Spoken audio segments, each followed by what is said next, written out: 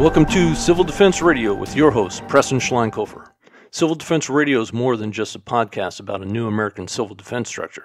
Through our total media presence, our website, Facebook, and Twitter pages, we work to inform you of the many serious threats, both natural and man-made, that our nation faces.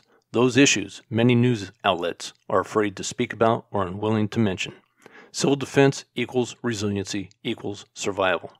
To be resilient, it takes preparation, organization, and training to meet the needs of whatever situation we may find ourselves in. Civil defense helps reduce panic and disaster, and we want to be part of your preparation. We believe this total information approach will assist you in making the best possible decisions about your safety and security for yourself, your family, your neighborhood, and community during disastrous events. We strongly recommend establishing a community-based civil defense organization in your city or county in partnership with your local emergency manager and community leaders. We offer guidance at our website at civildefenseradio.com under the Resources tab. Look for the guide at the top of the page. It is enough information to get the discussion started, and also, we are always here to help. We ask that you regularly download and listen to our shows and visit our web and social media platforms often at civildefenseradio.com, on Facebook at Civil Defense Radio, and on Twitter at civil_def_radio. Now, let's get on with our show. Today we have Andrea Forte from CenTex DART in Central Texas. How you doing, Andrea? Oh, I'm doing great. How are you this morning? Real good, real good. I'm going to read your bio here real quick so everybody knows a little bit more about you. Andrea Forte is the Director of Operations and is a founding member of CenTex DART. She is a certified Incident Command System and CERT instructor. Her training includes all hazard incident commander and planning section chief positions for a IMT-3 team, along with being a Skywarn, debris manager, and an exercise planner. Andrea has been working in emergency management since the Saras River flood in 2011 in Minot, North Dakota. In Texas, she has worked alongside city and county emergency management coordinators during Hurricane Harvey and local wildfires. As the director of CenTex DART, she helps maintain relationships and mutual agreements with agencies across Central Texas, the heart of Texas, and the Capital Area Council of Governments.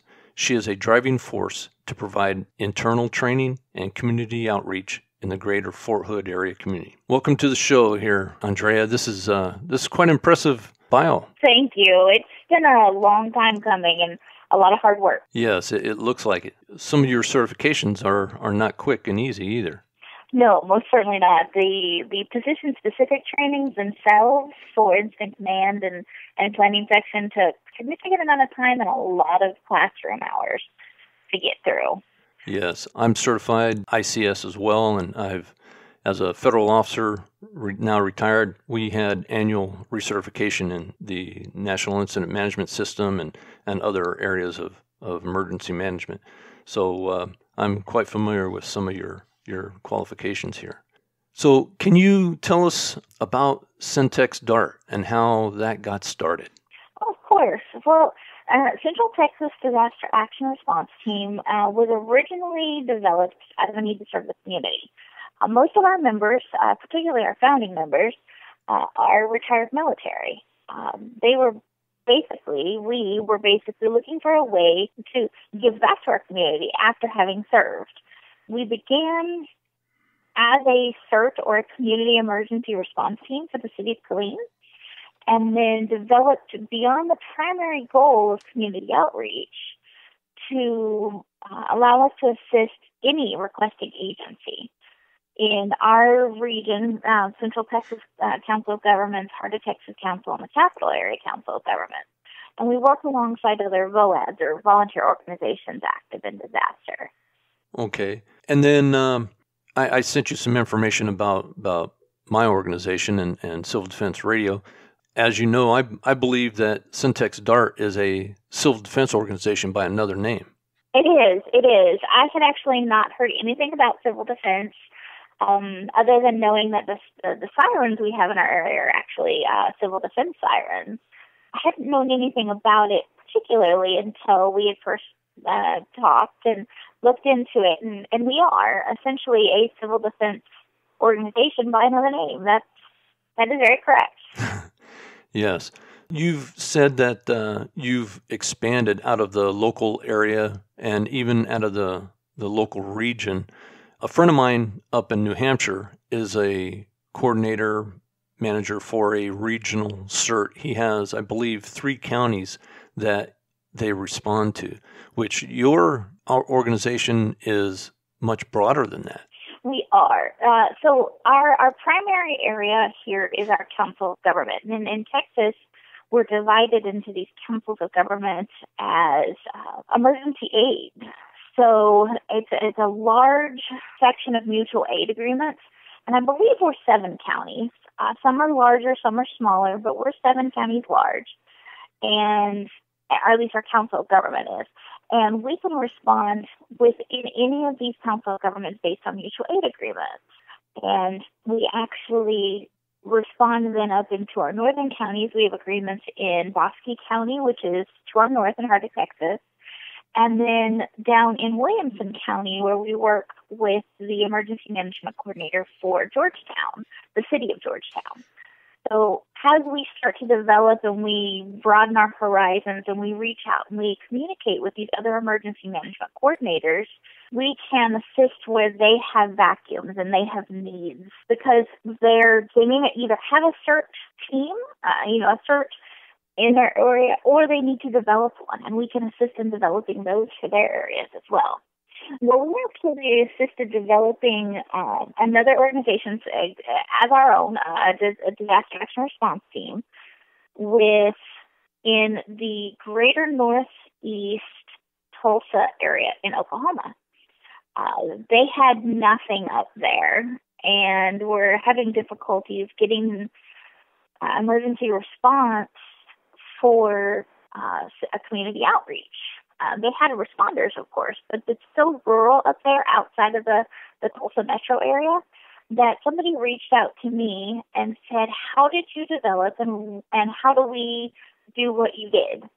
And so I was able to go up there and meet with a few folks who were interested in the same program and help them do the paperwork and to become a nonprofit.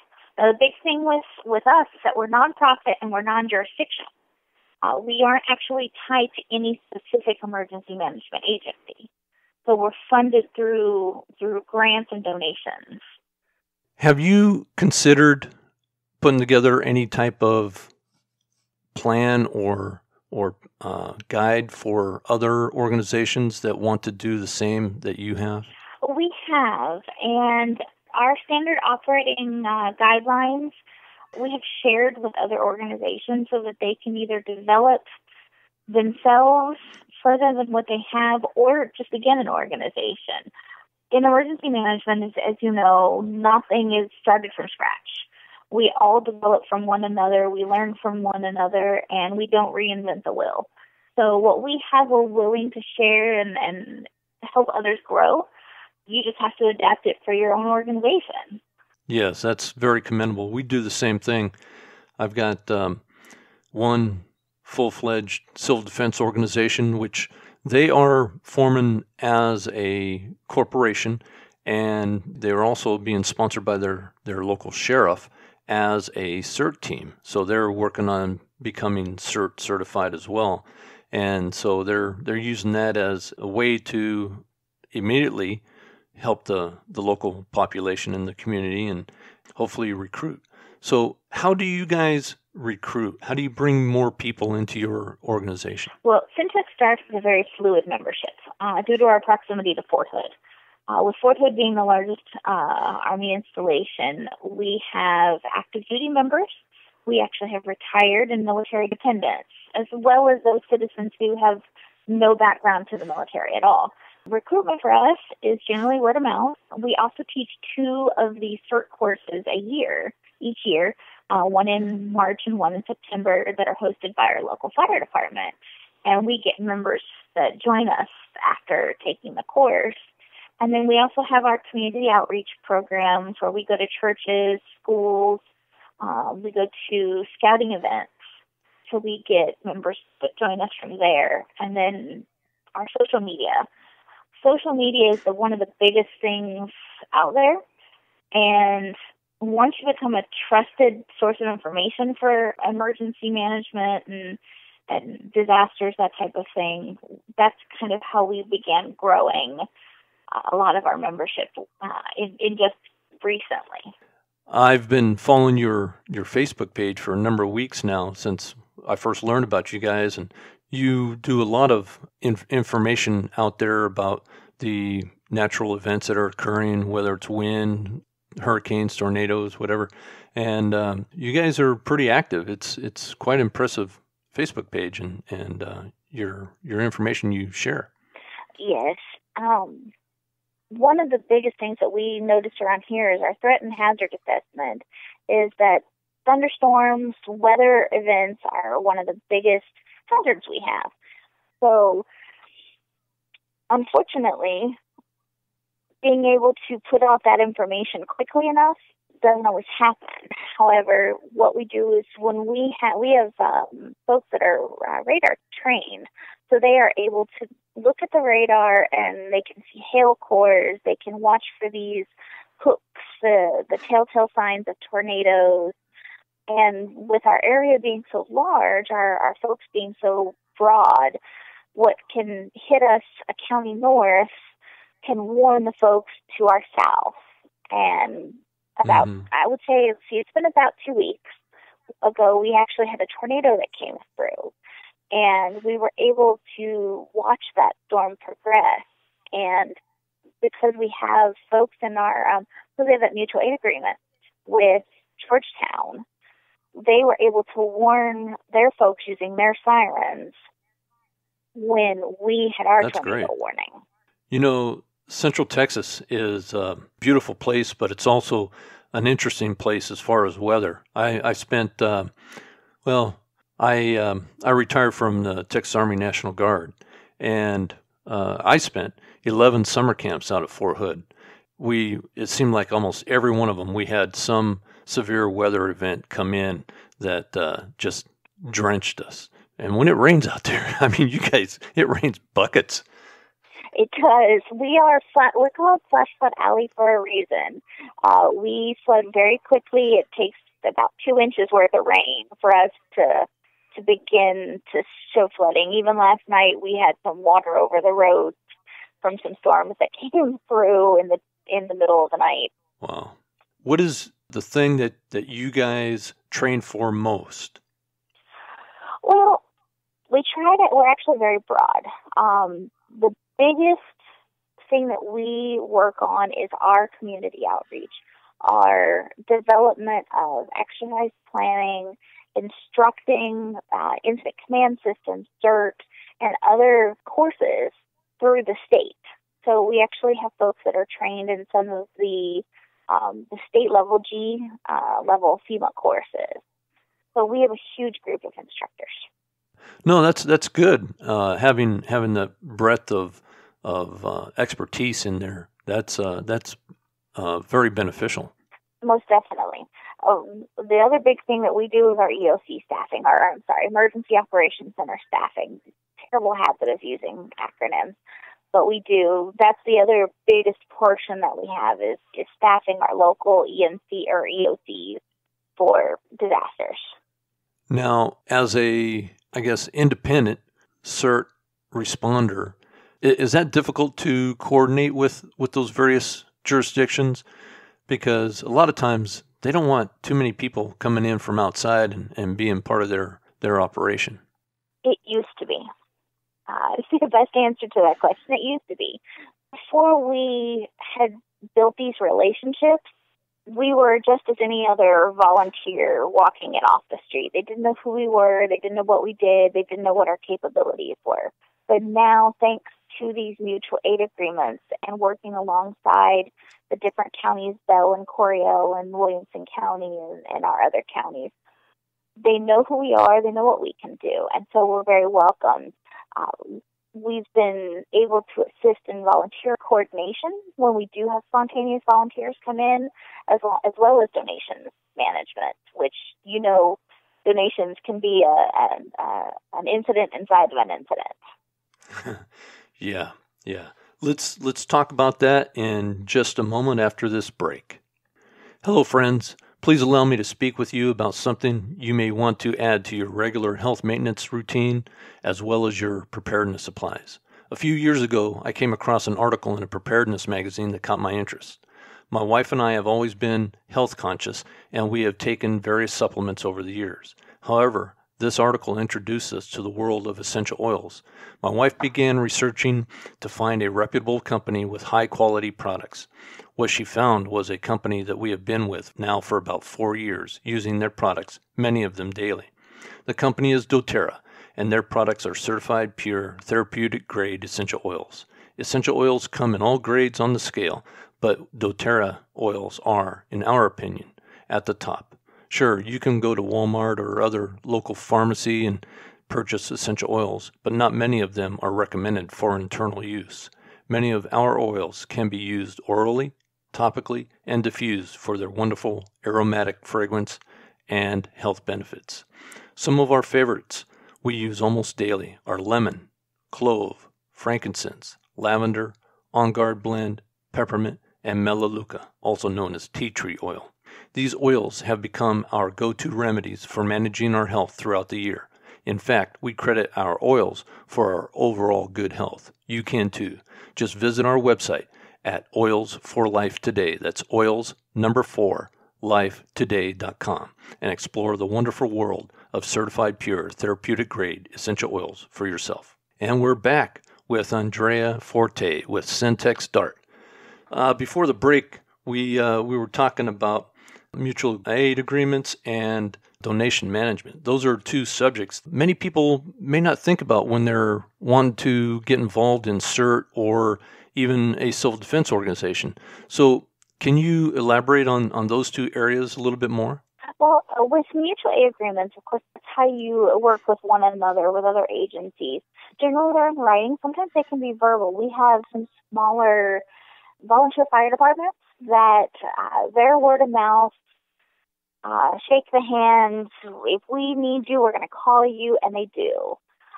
They ask for your help. They want you out there, and they're going to tell you exactly what they need from you. And some of those big things, of course, being volunteer management and donations management. Volunteers love to come help, and we want them to come help. Yeah. But we also want to know what they can do, what their skills are.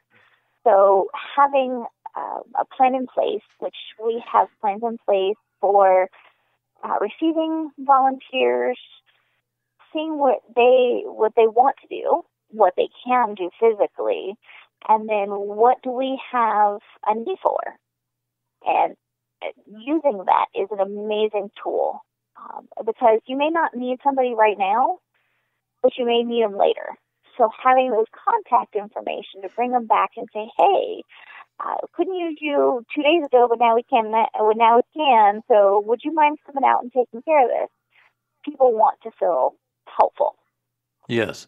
And somebody said once, and I can't remember where, but Americans want to be the ones who save people, not the ones to be saved.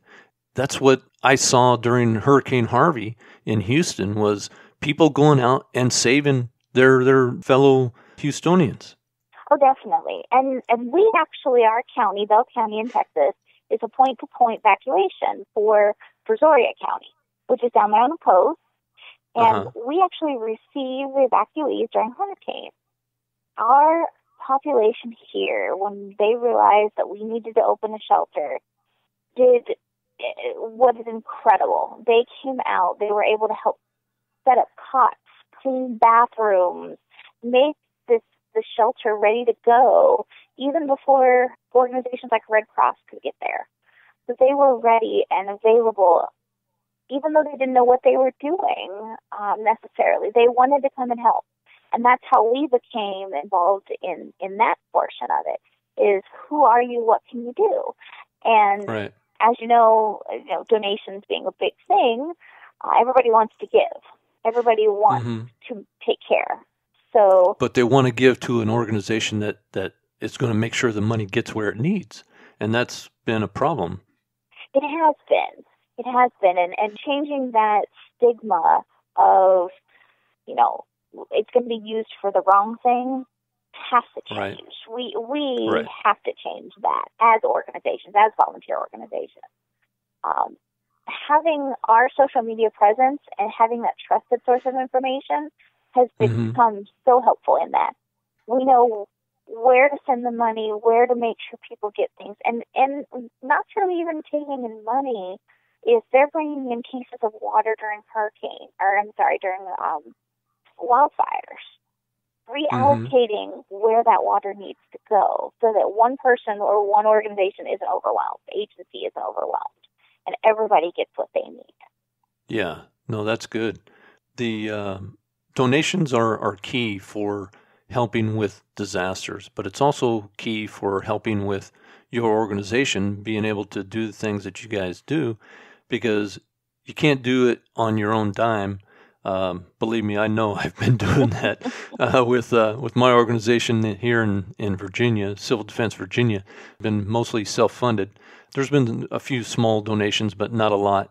But it's tough sometimes to get the process going, get the word of mouth out there so people know who you are and what you're doing, and that it's a reputable cause and organization. So you've done that mainly through your social media presence. Is that what I understand? We have, and through our grants and donations writing. We have gone and asked for grants. The two biggest grants that we have received have been actually from two different Fort Hood organizations, the Fort Hood Spouses Club and the Fort Hood Thrift Shop. Both were excited to donate to our organization and provide our original budgeting to allow us to develop even beyond what we have, to get bags for training and the cost associated with becoming an organization in the state of Texas. Now, when you guys train new volunteers, do you give them a CERT bag as well, as just like some of these other municipalities would do? No, we do actually provide them with one that they can keep. Because we do have limited funding, we have bags that we use for our training purposes that we retain. But it allows them to use that, and then they can go out and purchase either a CERT bag if they so choose, or develop their own bag with what they would use. That makes a lot of sense. I've seen a couple of them advertised online, and there's certain things that to me looked a little cumbersome, like some of the gloves. Personally, when I'm doing things, I like a different style of glove than what has normally been in a CERT bag. Oh, definitely. My hands are so much smaller, and I can't use the work gloves that are in these bags. They just don't fit. So in my personal bag, I have gloves that fit me, well, like a glove. How's that work? But it allows me the manual dexterity to do things while still protecting my hands from heat and cold and electrical as well, because of the way they're insulated. Yes. Now, do you guys recommend the online courses as well as your actual in-house courses to certify people in CERT, or how do you work with that? Okay, so basically, if you're coming to our course, the CERT course, the CERT basic course, there is no other requirement for you to take any of the online courses. We just want you to have that community preparedness portion. As members of our team, though, we do require the NIMS courses. We require the 100, 200, 700, 800 courses, which are all online. They're computer-based training, do it at your own speed, and then they provide us their certificates afterwards, along with taking DG 317 course in person. that we teach twice a year. Okay. Oh, that's good. So where do you see CenTex DART going in the next 3 to 5 years?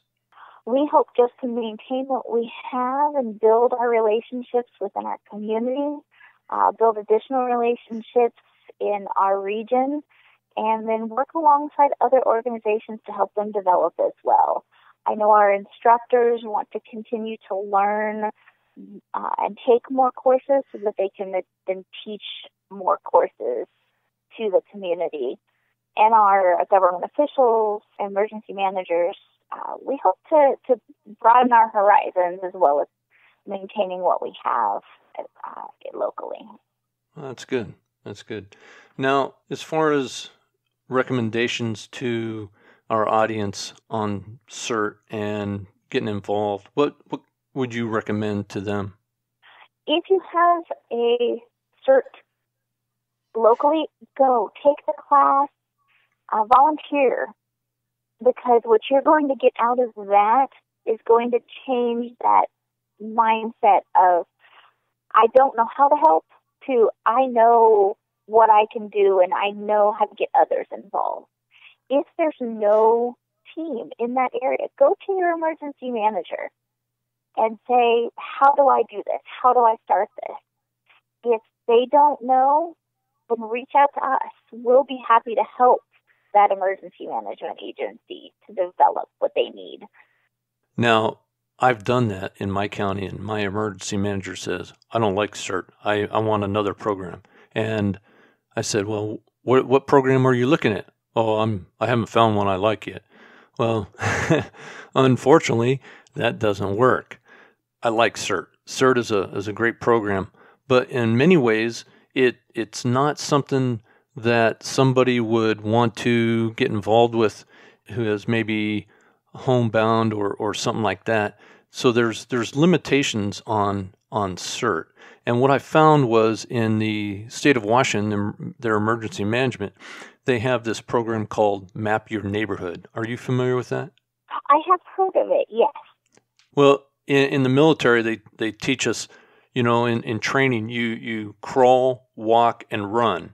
And the crawl stage, I think, for emergency response for civilian population is the Map Your Neighborhood. The walk-run phase would probably be more CERT. But the basic intro is Map Your Neighborhood. You might think about adding that into your program, being able to expand at least some preparedness, because what it does is it gets neighbors talking to each other about in case there's a windstorm or earthquake or something like that, because it was developed around an earthquake scenario. And I've talked with the woman who designed the program. She's a PhD, and she's working on some alterations to the program right now. Otherwise, I would have had her on the show already. But it's a neat program, and I've been promoting it all over the place. Almost every show I mention something about it. But I want to offer it to you, and I can send you the information. But if anybody who's interested, they can just go to YouTube and put Map Your Neighborhood, and you can see the host of videos that are available on YouTube about that. It's something that is easy, and for I'm thinking about areas where there's a lot of retired people, senior people that may not be physically capable of doing some of the things that they would need to do in CERT, but they can help their neighbors be more aware and also help them out in case of some type of emergency. Oh, most definitely. I really like the idea of Map Your Neighborhood. I know that we have folks who, very similar, aren't able to get out and do based on, their limitations, and they help us in maintaining our situational awareness through social media, through what is essentially called a watchtower program. I'm sorry, what? A watchtower program. Oh, okay. I know our team uses this as well as it. think of it more as a virtual operation, a virtual EOC, where they can keep an eye on the rivers and the streams and the traffic patterns, that type of thing. So I really like this idea of Map Your Neighborhood because it keeps it very local, combining that in then with our watchtower, our virtual operations folks. So I'm going to look more into that one. Yeah, I really recommend it.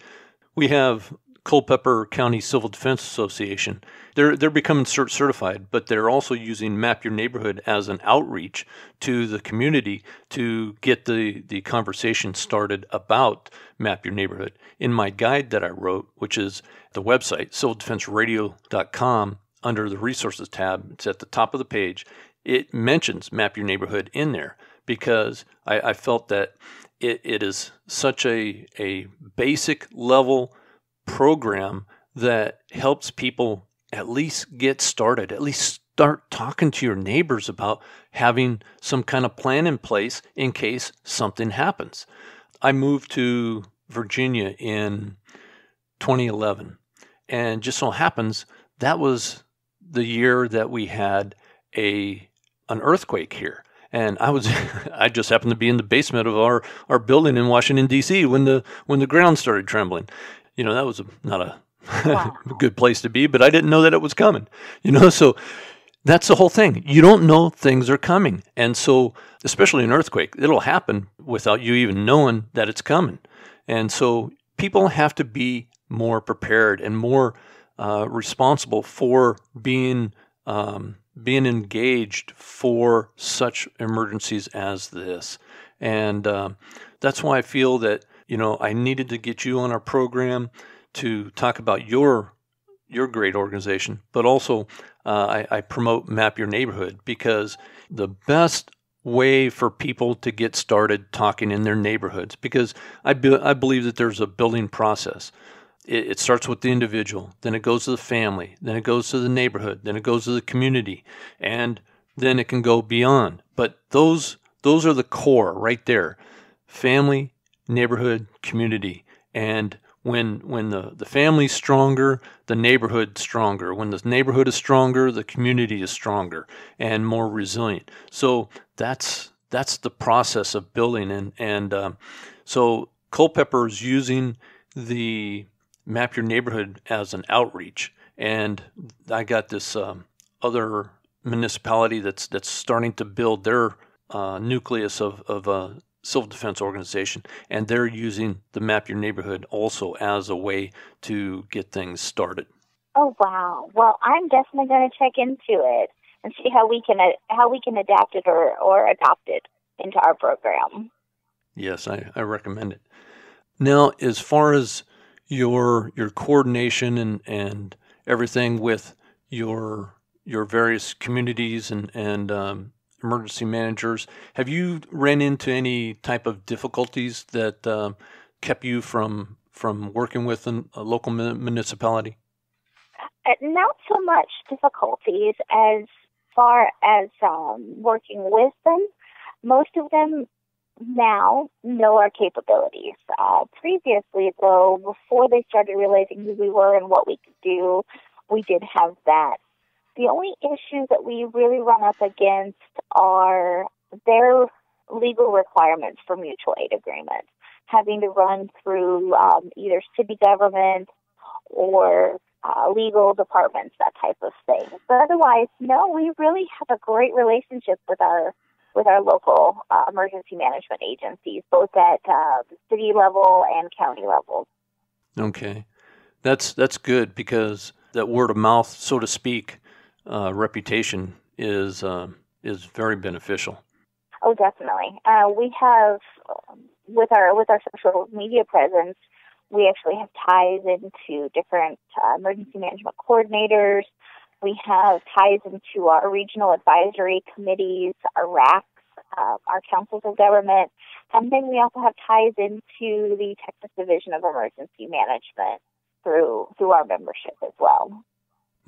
That's good. I don't remember if we talked about this. When did you guys get started? What year? 2016. We actually we began in 2016. We became an official organization with the state of Texas and the IRS in January of 2018. Okay. So as a organization, you're relatively young. We are, and growing steadily, not rapidly, but steadily. Yeah, no, that's important. You know, that steady growth is more manageable, you might say. Most definitely. Now, there's a number of organizations out there, some faith-based and some corporations. And we have Christ in Action or the Baptist ministries that go out and help out during disasters and other organizations like that. Have you partnered with any of them, or how does that interaction go when you guys do end up in the same area? We have actually worked alongside Texas Baptist Men, along with Salvation Army, which is one of our best mutual aid partners here locally, and with our Catholic Charities folks, our Methodist, the United Methodist Committee on Relief, I believe. But these folks are part of our greater Central Texas VOAD, or Volunteer Organization Active in Disaster Group, and then the Texas VOAD itself. So we work really well. We all understand our own importance and our own roles and can assist one another seamlessly. Well, that's good. That's good. And Team Rubicon too, right? We do have Team Rubicon. They are not as big in our area as they are in the major metro areas here in Texas. That's interesting. Recently, I got to be friends with a gentleman out of Houston who developed an organization after Harvey. Theirs is Texas Disasters, Inc. Have you heard of them or John Cole, the director? Great guy, and the mission that they're doing is spectacular. They formed as a regular corporation, but they're taking a different tack on things. They're looking at developing a social media presence that will be a regular presence and be able to offer aid to people. Because one of the things that they did during Harvey was they were using Zello to reach out to people who needed rescuing. And so they would dispatch people with boats to the area and help them out and stuff. But they found that there was a lot of problems with that. So you guys don't necessarily get involved in that realm, correct?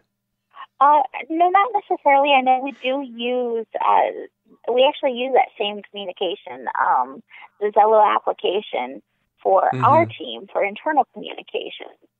But we aren't falling in the same realm as they are. With them being in Houston and being in the area that would get hit, we deal more up here with the evacuees from that area. So we have a little bit of time, advanced planning that we can work with, unless we get hit with our own flash floods or tornadoes or wildfire. Right. We do have the blessing that we have some advanced planning available. Yeah, that helps. I was living in San Antonio when Katrina happened, and we had a mall down the road that was pretty much empty, and they used that as an emergency shelter for a lot of the people that came in from the affected area of New Orleans.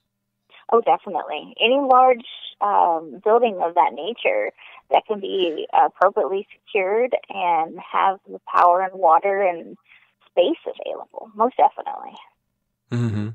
Well, this has been great, Andrea. Do you have any last words for our audience? Well, some of the things that you wanna relay to them that we haven't had a chance to talk about. Primarily, what I would say is get out there and get involved. If you can't find it, create it. If you can find it, make it better. There's always room for improvement in any organization that you get into. What you bring to the table is more than what they had previously. So get out there and share your skills. That's awesome. I agree with that 100%. Well, thank you, Andrea. And, the top-down governmental approach to solve our community resiliency problem has failed us. We need a community-based grassroots approach like CenTex DART to solve the problems of resiliency. We are looking for volunteers throughout the nation to pick up the mantle of civil defense for their communities. Let's start a conversation with the guide found on our resources page at civildefenseradio.com. Be sure to check out our regular postings on our Facebook page at Civil Defense Radio and on Twitter at civil_def_radio, where we post information regularly about the many threats we see to our nation and the security and safety of our people. I wish to thank you again, Andrea, for being on the show, and I want to thank our listeners. I really appreciate you guys listening to our show this week. So please, be safe, be informed, be prepared, and may God bless you until next time.